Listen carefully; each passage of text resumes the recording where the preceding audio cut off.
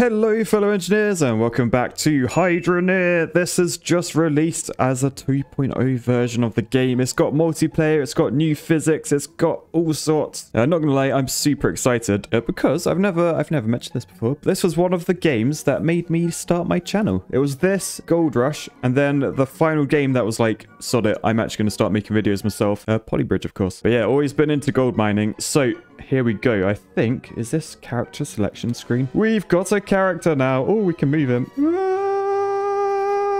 Alright, so first off, what sort of face do we want? I think that's the only face. Oh, but I can give myself a beard. And my beard probably isn't that big in real life. It's more like that one. So I guess we'll go with that one. And I guess that's closest to my hair. Although we're not far away from that at the moment. Don't get old, people. Don't get old. Anyway, we're going shirtless, of course. And we're going bottom. Look at those pants. Okay, the only thing we're missing is a hard hat, but I think that's pretty realistic for how I spend most of my days. So we've got to enter a save name for this. So, oh my goodness, I'm so excited for the new Hydroneer 2.0 release. And it seems they added an infinitely long save file name, comma. I wonder if that's just to appease Josh or whether he thought I might try it myself too, question mark. Anyway, here we are at the first claim. It's called Ember Cradle. As you can see, it's got a bridge. It's lost the dams that I built. The golden dam, it's not here anymore. But anyway, to show you how this works, over here we have a shovel. So we grab the shovel. Oh, it's a dull shovel, tier 1. They've got different tiers. Oh, that is exciting. Anyway, we can then dig a hole. We can dig holes anywhere. The deformation is awesome. You can even take this and like plonk it like, I want dirt there. So we've got dirt there now. And you can do it again and again. And within no time, you've built a poo across the river. And after a bit more digging, till it's the next day and you've built your own bridge. Oh, this took so long and it looks so cursed. But still, a poo bridge is better than no bridge, right? Anyway, what you're actually meant to do in this game is you dig a little dirt, you place it in this bucket they provided for you, dig a bit more, keep going until your bucket is full. And then you take the brush out, plonk it over there. And then with this dirt, we want to plop that in the bucket or the pan. I think that's called a pan. And then we accidentally drop our bucket in the water, but it wasn't accidental because now it's filled with water. So we can drop that in there. And now with our pan filled with dirt and water, we can do the old gold mining trick of giving it a brush. And we've got some iron ore. No. And we've got some iron ore. No. And we've got some gold. Yes. So we run over very excitedly past the shop. Oh, look, there's a new thing over there. Over this bridge and up to the jeweler where we can plonk this on the table. And look, it's worth money. So we can press the button and we now have 5 gold. Although it's not gold, it's silver and it's C. C for quid, I think. Anyway, we'll leave that there for a second. Oh, wow. I thought that was a very well-endowed person then, but it's just their sword hilt. But there's also a stock market here if you want to choose to sell your items that way. But yes, anyway, I think we'll take our 5 quid and we'll head into the shop and see what we can buy to make our job easier. Now, things are sort of similar to before, but they're all like tiered. So these are forged iron. What's this? A hand sorter. Pour resources into the sorter to split out the resource type. Oh, cool. But as you can see, most things cost more than 5 coins. So we need to do a bit more mining. Thankfully, gravity doesn't affect dirt in your bucket. So your bucket can be upside down. You can literally dig and just plonk in like 4 scoops. We can then bring that back up, drop that into our pan, give it a brush. Within no time, our pan is filled with loads of resources. So as before, we've got iron, which we can sell. We've got gold we can sell. We've also got this. Ooh, a shard. It's a mysterious crystal shard used to power mining machines. So we won't sell that. We'll leave that in there, I guess. But we'll take this pan up to the shop, plonk onto the table. Oh no, we've lost a few. We've lost a few. Then we can sell for 63. That took me ages. Anyway, we'll grab our 63 coins.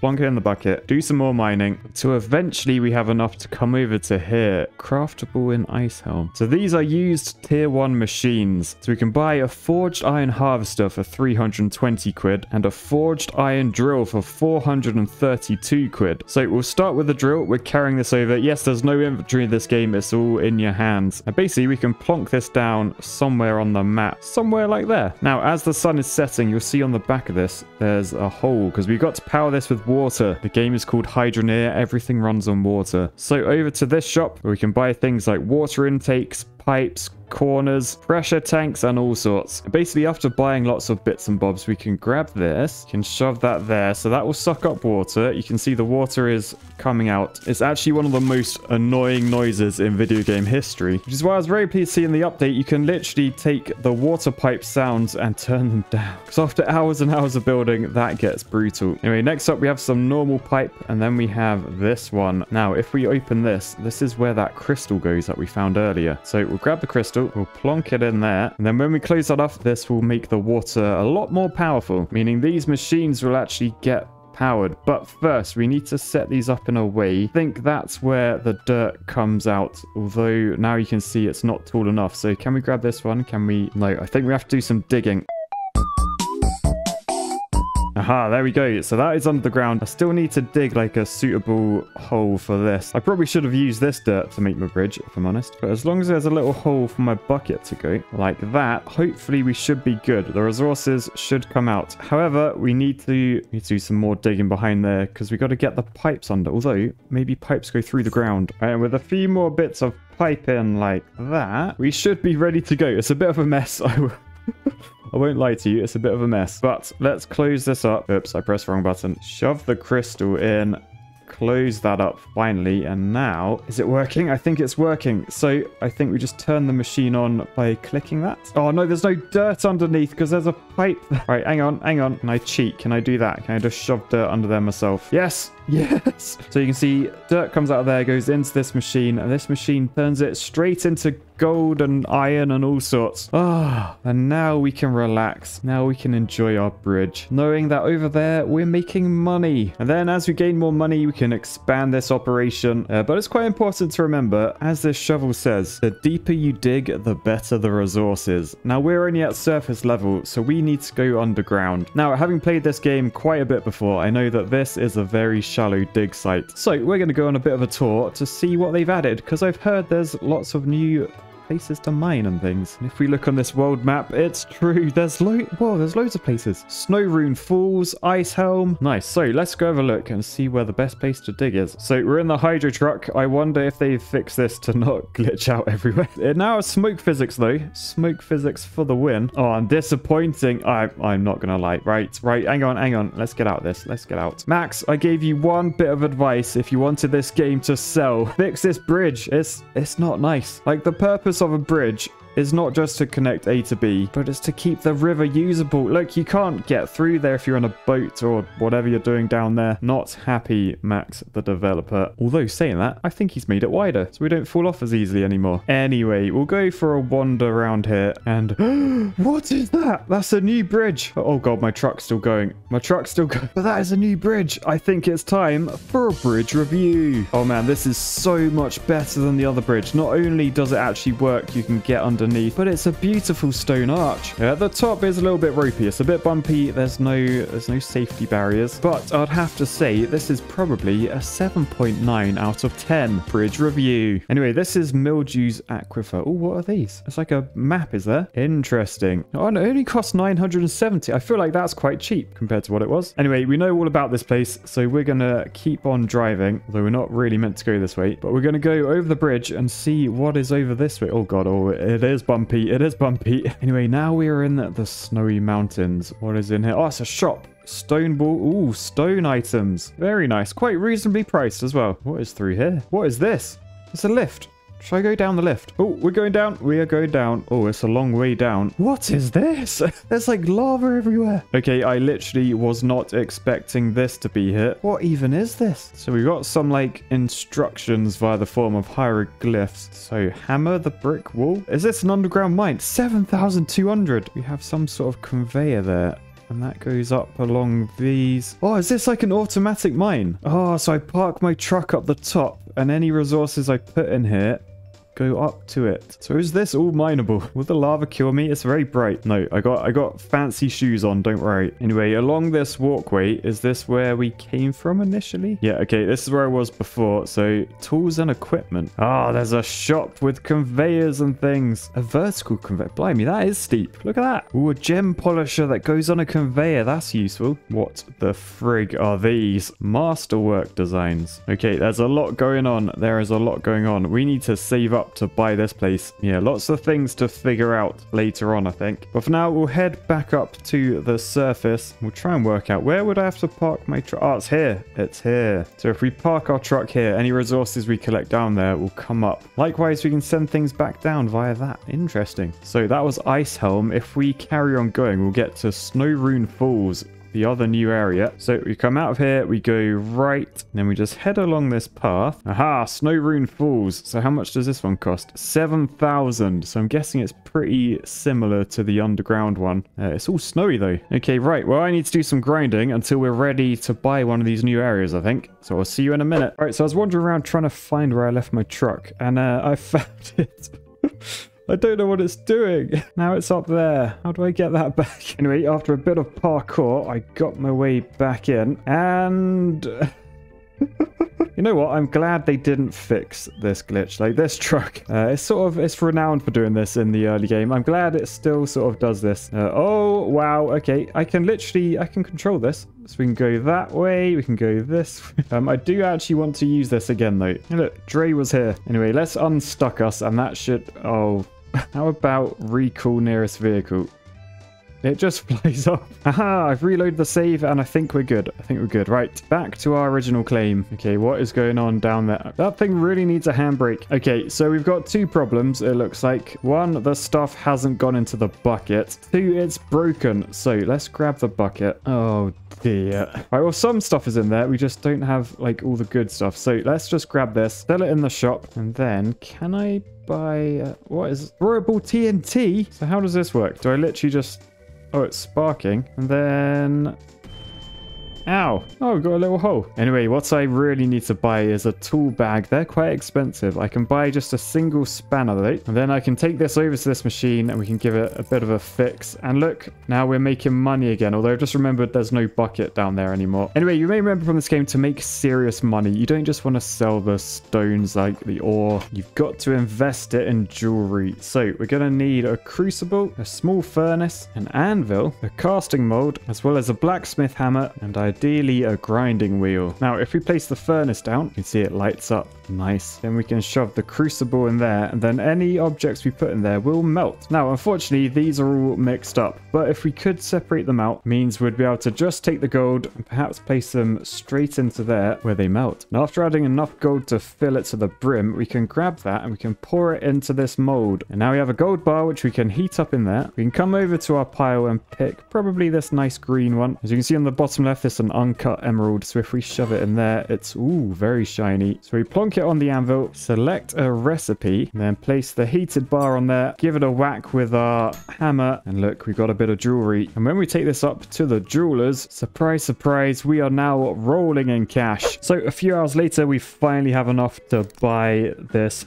plot. And honestly, I'm a bit unsure how we're going to use this pot. Generally, we need water, but it's all snowy up here. Anyway, we've also got a truck full of stuff so that we can start our mining operation. But first, I'm going to grab the pickaxe. We're going to go, like, I don't know, somewhere in the middle. And we're going to do something that you should never do in mining video games. We're going to mine straight down. Aha, and we've hit the bottom, I believe. It's quite a long way down here. I haven't really thought about how we get out. But yeah, there's no underwater aquifer, which is a little bit scary. Oh, but there's water here. There's water here. Okay, not really sure how I missed that. Oh, no, they haven't. They haven't, have they? Look at my pickaxe. I feel like they've added degradation to the game.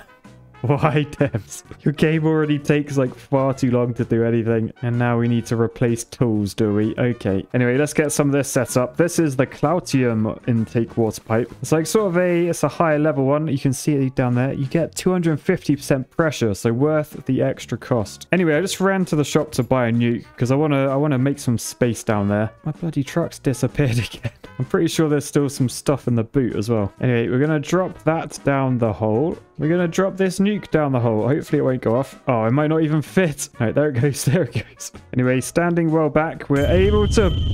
Oh my goodness. Oh wow, I feel like they made them bigger. They may have made them bigger. It's still a long way down there. We might have to do a few more of these. Right, anyway, with that down the hole a little bit, we can just pull the trigger and... Ow! Now I've unstuck myself. Look, it's beautiful. But as you can see, it's not quite deep enough. There's still there's still more hole to go, although we are nearly there. Maybe one more. Right, you can see we're nearly there. We're on the final nuke, so we'll just blow this up. And here we are at the bottom where the best resources are. So if we just unstuck ourselves back to the surface, all we have to do now is get our water from that pipe there all the way over in this hole and then all the way to the bottom. I feel like that's going to be a lot of pipe. Right, so set off another nuke at the bottom. You can see how deep it is. The mushroom cloud doesn't even leave. But hopefully the idea is I can get closer and closer to the water over there, because I don't really want to do miles and miles of pipe. Right, so it's taken me a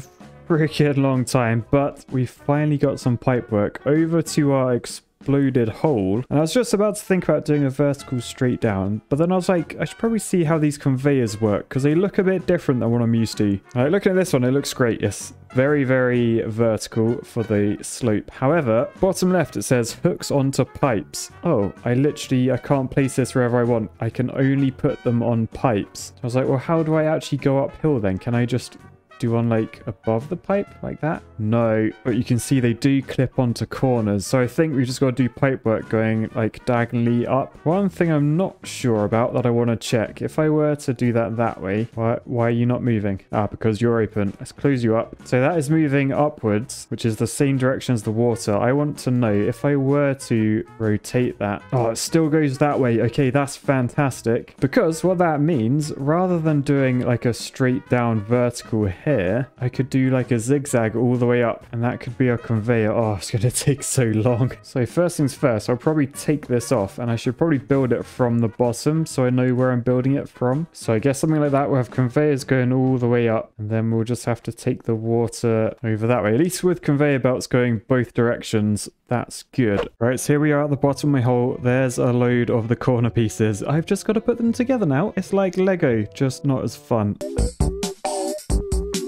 Right, I'm sort of at that point where I'm living in regret. So we're nearly there. Hours and hours later, the pile has gone down. I actually got way too many. So we grab these, and then we literally head our way up here, jumping all the way up. And then we just need to mine our way up using this pickaxe. It's very, very slow. Look how much I've had to pickaxe already. Get annoyed because it won't let us place it where we want to place it. But be somewhat relieved that we've made it to the surface if I can just get my way out. Oh, fresh air. We're actually quite close. So we'll just plonk the last few up there, and then all we need to do is go and buy loads more of these, and then I think we can just place them, yeah, like that. The trouble is, I now can't climb up there, so we might have to start from the top. Oh man, I feel like I'm gonna have to clear out a lot more space to sort of get these to fit in this hole. Yeah, because they're gonna go sort of there, so we need way more headroom. We better get the pickaxe out. I'll see you in another few hours, I guess.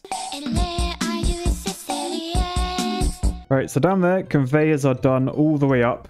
Good clearance, and then we've got them going along this pipe. I put this here, so the idea is the dirt comes up. It should drop into there, and then I've put a little pipe splitter. We're gonna use a couple of bends. So one there, one like that, and then hopefully we can sit a conveyor on top of that. So that's good. Hopefully all the gems will come out there. And then over here I've got these splittery ones. Now these have replaced the old splitters. I'm not entirely sure how they work. Oh, do they only go one direction? So is that forward and left from this side, or is it from this side? I don't know. I think we'll have to turn on the machine and see. We might have to rotate all of these, but let's do all the in-betweeny stuff. So basically I just want a straight and then a T, straight and then a T. All the straight bits have a straight conveyor on. All these split ones have a split conveyor. I reckon. Yeah, I think I gotta rotate those. So that's quite annoying. But still, at least we know what we're doing now. Because the idea, as all the different resources come off there, I think you now put the different resources on top. So you put like a block of gold on there, a bit of iron ore on there, a bit of cloutium, whatever resource. And I think they get like separated. So they'll come off this way. So if we place pipes coming off here, we can then put conveyors on top of these before putting that there. So I might put like a ramped conveyor here just so that the resources drop into these crucibles. And these are just what we saw earlier, but they're like built in. So they automatically make bars. Very useful. Saves you fanning around manually. I also need to put this on. This is like the grindy thing, but it's now it now allows you to put them like anywhere. So all street conveyors are just street conveyors and they have different attachments on top. Very cool. Anyway, they are all sorted. We'll just need one of each resource to go on top so they can literally be sorted. Let me just show you what I've done down here. So we'll jump down the nuke hole. So at the moment, we've just got 4 of these drills down here. And you see, this is a forged iron drill. I haven't quite worked out how to get the better ones yet, because these are just like the used ones from the original shop. But I just need some T-pipes and a few bendy pipes, and then they should all be plugged in and we should be ready to go. All right, that's all sorted. I will need a cork to go in that pipe, I think, because otherwise that would just be dripping. Oh, I need a straight bit of conveyor, damn it. Right, and there we go. I think we're all good. Yes, one other thing. This is a gem polisher hook. So wherever the gems come out, I guess this end, we can shove a conveyor on there and then shove those on. And that should polish the gems. Again, we'll just need to go get some corks, because all of these ends will lower the pressure of the system. Speaking of which, that's one other thing that's new as well. Look, we've got like add-on things. So that tells you the pressure. I'll probably put that like up here. They literally click onto the pipe now, which is very cool. This is filter. So as before, we need filters to stop the network getting dirty water and everything breaking. And apparently that does the lot. So I've only got a single shard at the moment, but we'll shove that in just to see how the network works. But are you ready? Let's close her up and let's go have a look. So all the conveyors are moving. They look like they're all moving the right direction. What does that say? 1, 2, 2. I assume that's quite good for power. Not a clue. Finally, let's jump down the hole and see if we're doing any mining. We're not yet because I forgot to turn them on. So turn them on. Oh, they're all on. Oh, is it because I've... Oh, idiot Matt. Oh, don't say. Is that actually what's happened? All right, let me grab this pickaxe and let me show you. So this is a common pickaxe. It's tier 2. However, you'll notice down here, I haven't done any hand digging. This was all done with nukes because I can't actually dig that deep. I reckon there's different tiers of those and these are too deep. No, I've spent all this time for nothing. Also, water pressure really is not making it down here. I think we're going to need to make a battery first. Or it might be because our shard has completely been used up. Well, I guess the only successful mining we're doing today is this nightmare. Oh, look how terrible this is. Right, we need to fix this. We need to earn some cash. We need to try and unlock some later drills. But for now, I'm going to say peace, love, and 2 bridges. Bye, guys.